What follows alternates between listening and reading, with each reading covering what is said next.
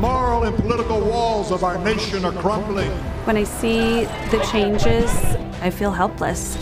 What can one person do? We don't feel like we could change anything. But as Christians, we have a responsibility for our voice to be heard.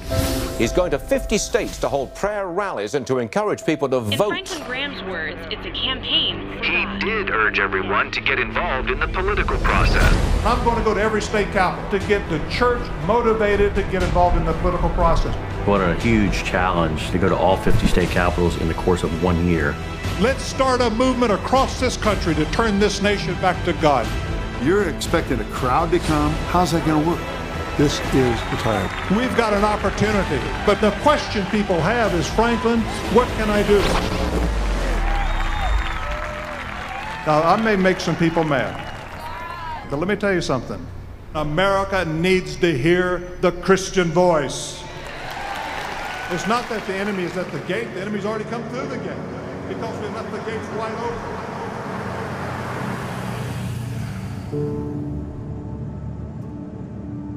America's in trouble. I've watched our country just digress morally. Christians are being marginalized. As I was reflecting on my life, I'm 63 this year, be 64 in a few months. I just look at the country and realize that my grandchildren are not going to have the same opportunities that I had. There's not a political party that's going to be able to turn this thing around. The only way this country can be turned around is by God.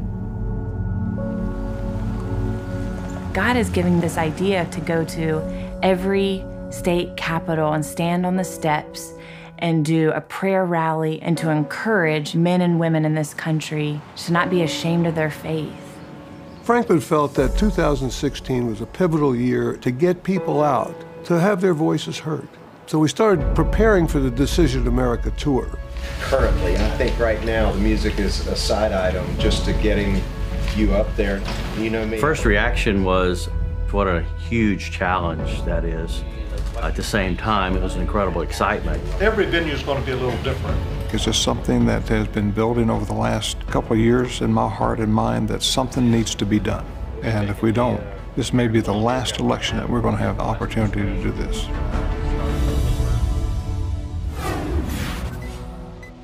Your Facebook page has shaken up a lot. Greta, our nation is in trouble. It's in a mess. And starting in January 5th, I'm going to be going to all the capitals, state capitals, holding prayer meetings on the steps of the Capitol. And we start in Des Moines, Iowa.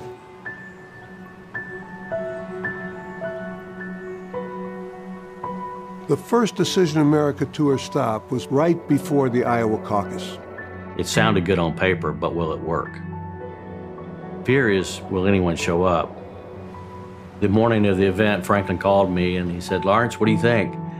And I'm like, wow, Franklin, given the weather and this first event in the middle of a workday, if we have 350, I think I'll be ecstatic. I pulled up 3 hours early. The wind was blowing. There's snow on the ground. It's 23 degrees outside. I know I had the jitters. I'm sure Franklin had the jitters. I'm always nervous before I get up to speak. It doesn't matter. I'm always nervous. When we drove up on the bus, and I remember looking out the window and thinking, well, hope somebody shows up.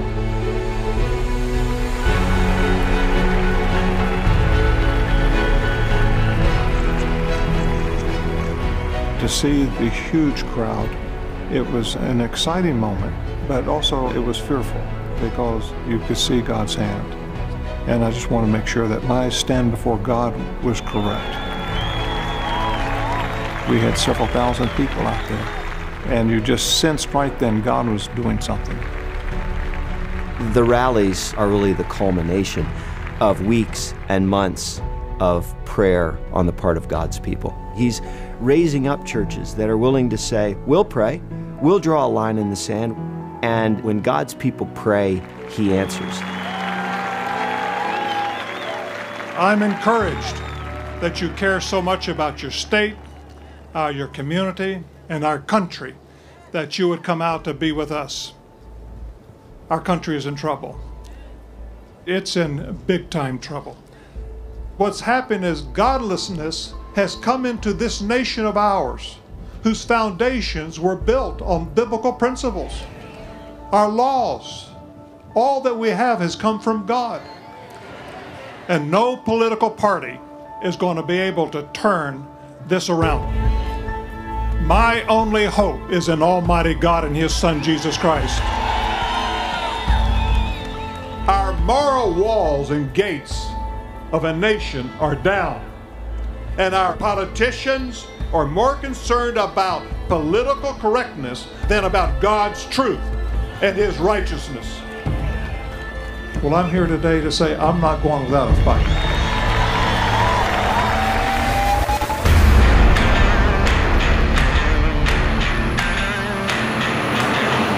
There is a bus tour rolling through our country aimed at getting Christian voters to the polls.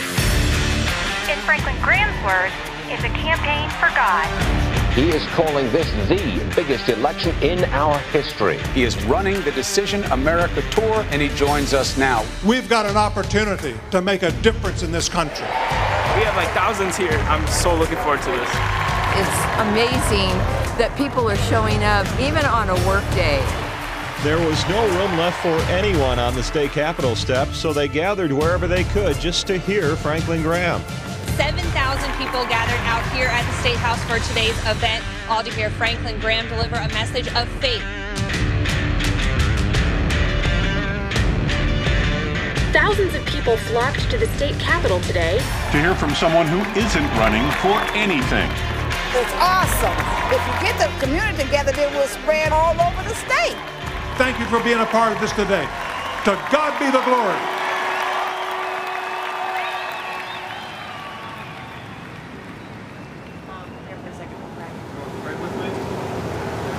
Father, we thank you for this day. We thank you for the privilege of being in Austin, Texas. I don't get up and speak any time without prayer. Just asking God not only to forgive my sins, but to fill me with His Holy Spirit power. Be with Franklin today as he speaks. We need to be bold, and we need to stand up, and we need to be heard, because if we don't, we're going to lose this country.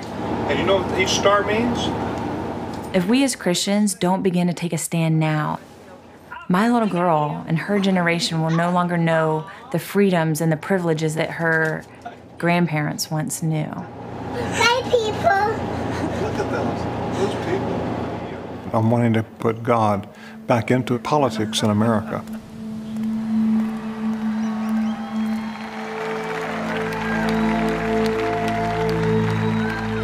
I want to look at something that happened in the book of Nehemiah. And in chapter 1, sin is a big issue. America needs to confess our sins. We need to repent.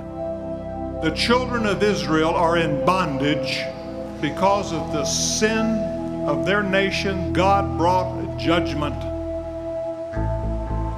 And Nehemiah writes, the wall of Jerusalem is broken down. Its gates have been burned with fire. When I heard these things, I sat down and I wept. I confess the sins. Nehemiah confessed his sins to God. He confessed the sins of his family. He confessed the sins of his people, his nation. God heard Nehemiah's prayer. God gave him favor. And ladies and gentlemen, we need God's favor today. America needs to confess our sins. We need to repent. Maybe if we go across this country and we can get one man or one woman in each state capital to truly repent, maybe God will hear our prayers, and maybe He'll forgive our sins and bring favor once again to our country.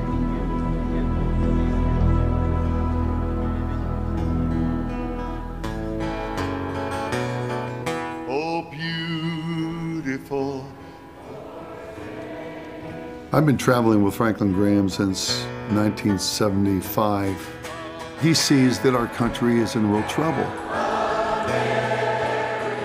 And he talks about controversial things, but the way he says it is not degrading people, but it pierces the heart, and it's powerful. It really is. From sea to shining sea. God bless Texas.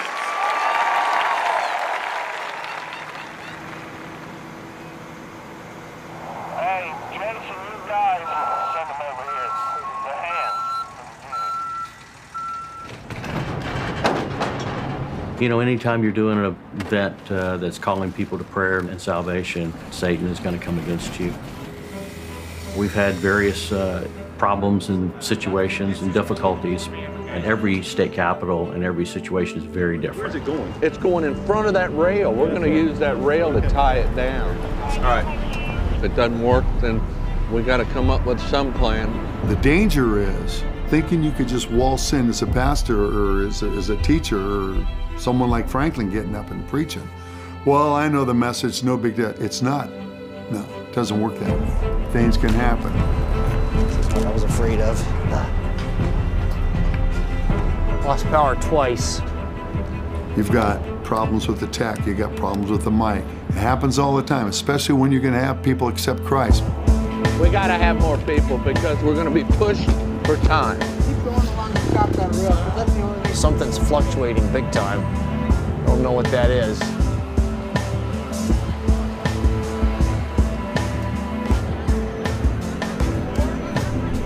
That's good. Okay, guys, here we go. What God wants is obedience. That's all, just obedience. And if we're willing to obey Him, then He'll give us what we need to get it done.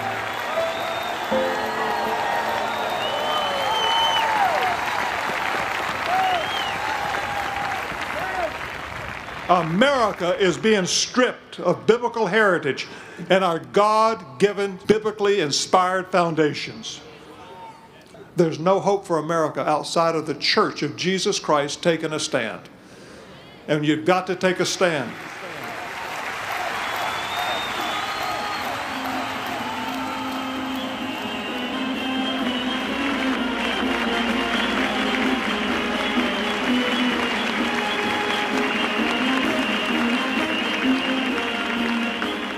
As we look out on modern America today, we must admit there is a vacuum of the soul.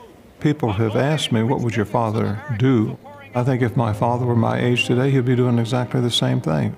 The Bible teaches that God will judge any nation that turns its back on Him, especially a nation like America, which has been given privileges and responsibilities more than any nation in history.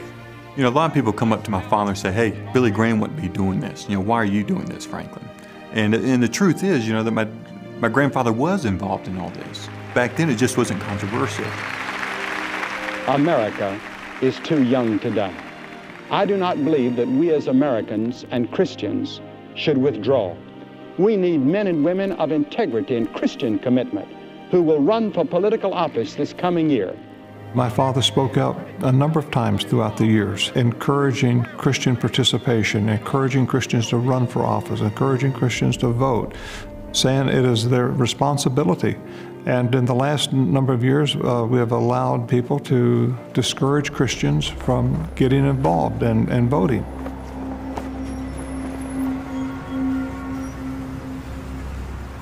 This is a little bit different than the kind of things that we normally do. It might get a little wild at times because you may have protesters and that sort of stuff, but that's okay. So you talk about a battleground. It's a battleground, but it's a different kind of battleground. When we have a stadium, we control that stadium. When you're on the Capitol steps, we don't control it. So it's a little different. Thank you for being here today. What Franklin is doing is dangerous. You're not on a platform in an arena or a stadium where you're far away from people. You're within 3-4 feet. We have no idea who's going to come. Can you sign this for me? Sure, I'm glad to. He loves people. That's Franklin.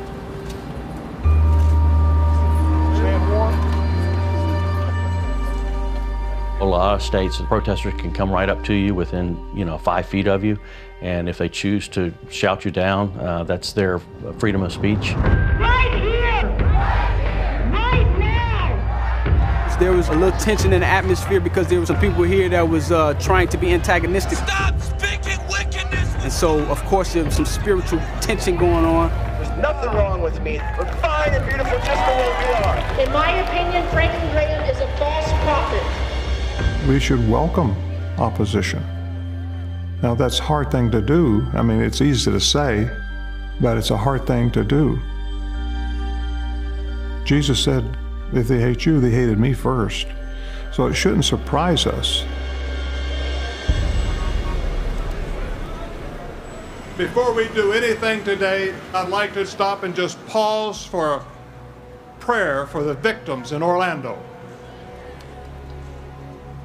Father, we pray for the victims of this terrible shooting. Father, we pray for the families that are dealing with the loss of their loved ones. Father, we pray that you would put your arms around them, that you would bring comfort into their Anytime lives. you have a crowd of people, I can guarantee you there's going to be somebody in that crowd that doesn't know Jesus Christ. And so every time we stand up, or every time I'm there at the microphone, I'm going to give the gospel. I want to take just a moment right here on the Capitol steps to let you know that God loves you, okay? You don't remember anything else. Remember this, God loves you.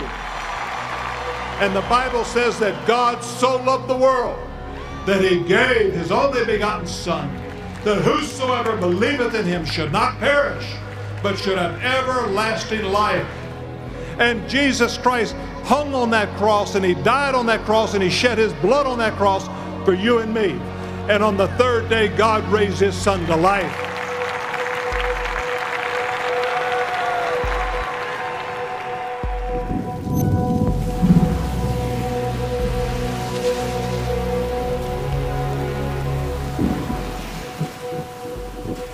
Weather can always be a deterrent or a factor.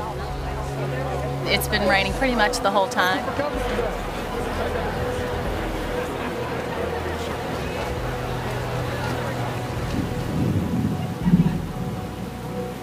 Good afternoon. Wow, it's wet. You know, Satan will use anything to distract from when the gospel's being shared. You know, people sometimes want to leave the gospel out, but Scripture says the power is in the gospel. Jesus Christ is not dead. He's alive. He's right here in your capital today, and he'll change your life. He'll forgive you. He'll cleanse you. He'll set you free from the power of sin in your life if you're willing to invite him into your heart. And if you've never done that, I want you to just simply pray this prayer with me right now, wherever you are. Dear God, I'm a sinner. I'm sorry for my sins. I'm sorry for my sins. I'm sorry for my sins. I'm sorry for my sins. Forgive me. I want to invite him to come into my heart. Well, how he was praying, it just, something came over me. It's like he was talking to me. Franklin asked, "Are you sure you've been saved?" I realized maybe I wasn't sure. I just got this feeling that I needed to repent. What stuck out the most was you needed to make a decision. You know, for once in my life, I actually fully believed that God was real. I began to pray with him to renew my commitment with Jesus. When I said that prayer, I just felt like God released me from a lot of things. It felt like a cinder block was kicked out from my chest. It felt like I could fly. You come to the event for one thing, but you turn out a whole different person. I'm free. Free.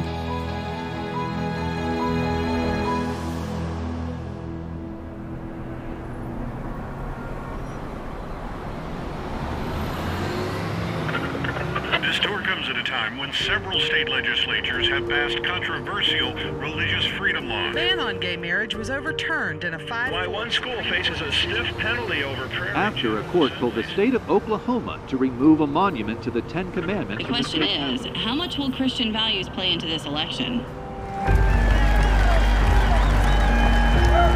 We're on the verge, as Christians, of losing this nation. And the question people have is, Franklin, what can I do? There's a sense of helplessness because we don't feel like we could change anything. This country used to be a beacon of hope. I think all of us have a tendency to feel helpless in the sense that what can one person do? What can we do? Well, at this next election, vote, okay? Vote.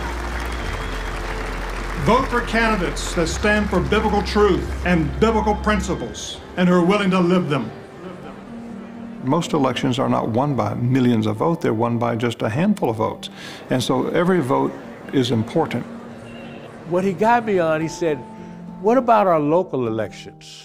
I never heard anybody say this like this. The mayor's races. You know how important the mayor races are? We need Christian men and women running for mayors. How about city council? We need people to run for city council. County commissioner, school boards. Could you imagine if the majority of the school boards across this state were controlled by evangelical Christians? It would be huge. We need to get Christians engaged. 20 to 30 million Christians did not vote in the last election. Christians did stay home when they could have done something. So many didn't even vote in the last 2 elections. Matter of fact, I was one of them. Step closer to us. Okay. All right. Photographers, you all set? I've read the news release that says you're not campaigning or endorsing. No, I have not endorsed any candidates. This rally is about getting people to vote and voting for people across this country at every level. And that's why I want to see men and women who believe the Bible to be true, to run for office, because we need people that have standards, moral standards. There's no moral standards anymore.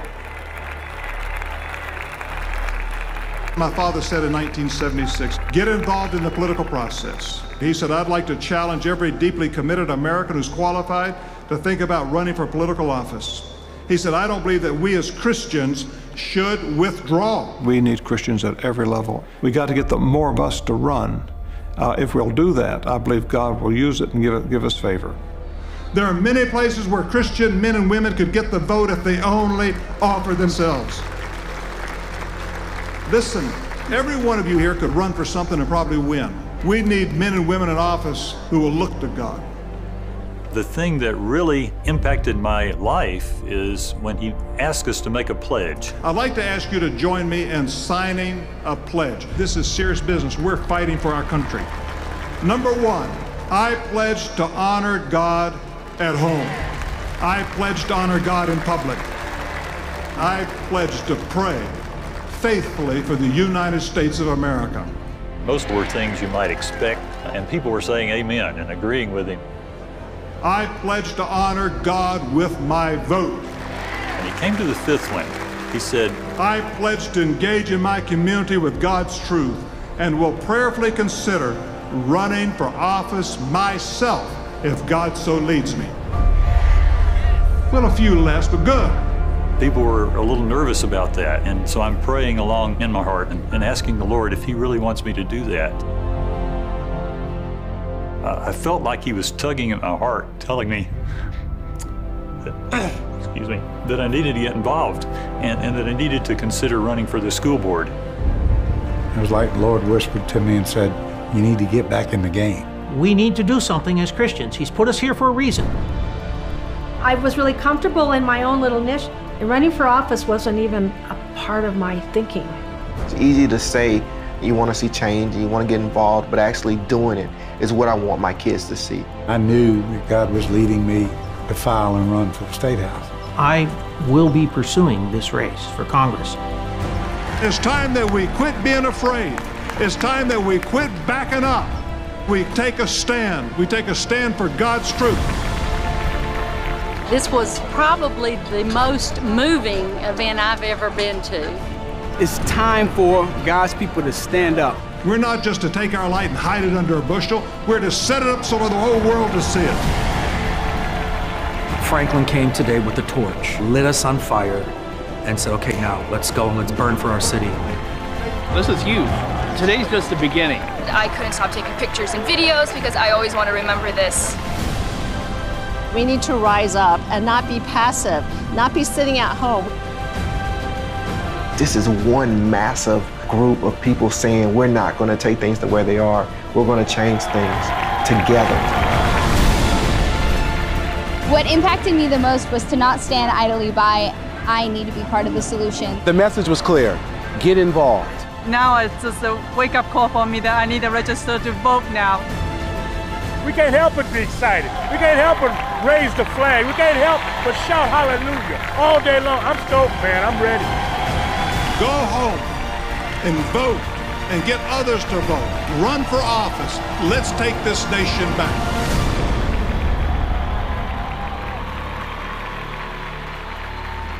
Now, you may be sitting at home wondering, what can I do? First of all, I want you to pray for our nation and its leaders. Second, I want you to vote and be registered to vote and go out and take your family and friends to be sure you vote this election. And third, I want you to prayerfully consider at some point in the future running for office yourself and making a difference in your community for Almighty God. I want to give you a chance to sign the same pledge that people all across America have been signing. I want you to go to our website right now. I want you to look up this pledge and I want you to read it and I want you to sign it. You see, it's a pledge to God and it's a pledge to country. Do it right now. This nation needs your help and God is wanting to use you. As we close, I want to thank those of you that have stood with us this year. Thank you for your prayers. Thank you so much for your financial support. We need an ongoing partnership as we proclaim the gospel of Jesus Christ in these very trying and difficult days. Thank you so very much, and God bless you. Partner with the Billy Graham Evangelistic Association in proclaiming the gospel around the world. As a thank you for any gift, you'll receive a DVD that includes this program and the brand new film from My Hope, Decisions. Experience 3 stories interwoven with a powerful message from Franklin Graham on life's most important decision. Partner with us through your prayers and financial support.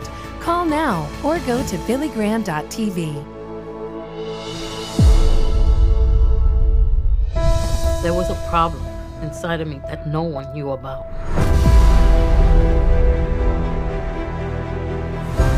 At that moment, it felt like something was ripped right out of my chest.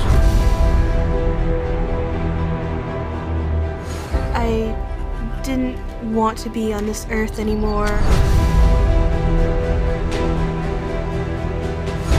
I made that decision to bury that secret inside of me. You kind of fear for your life a little bit. Who have I given my trust to? People I don't have any idea who they are. Decisions. We all have made bad decisions. A single decision changed everything for me.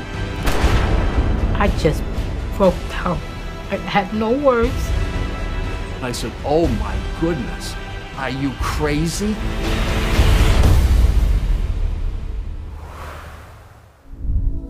One purpose motivates this preacher to travel to the far reaches of the globe. He gave his life and shed his blood for you and for me. The purpose? The simple message of salvation through Jesus Christ. We are the Billy Graham Evangelistic Association, and our mission is to do everything we can to reach each life with the good news of Jesus Christ.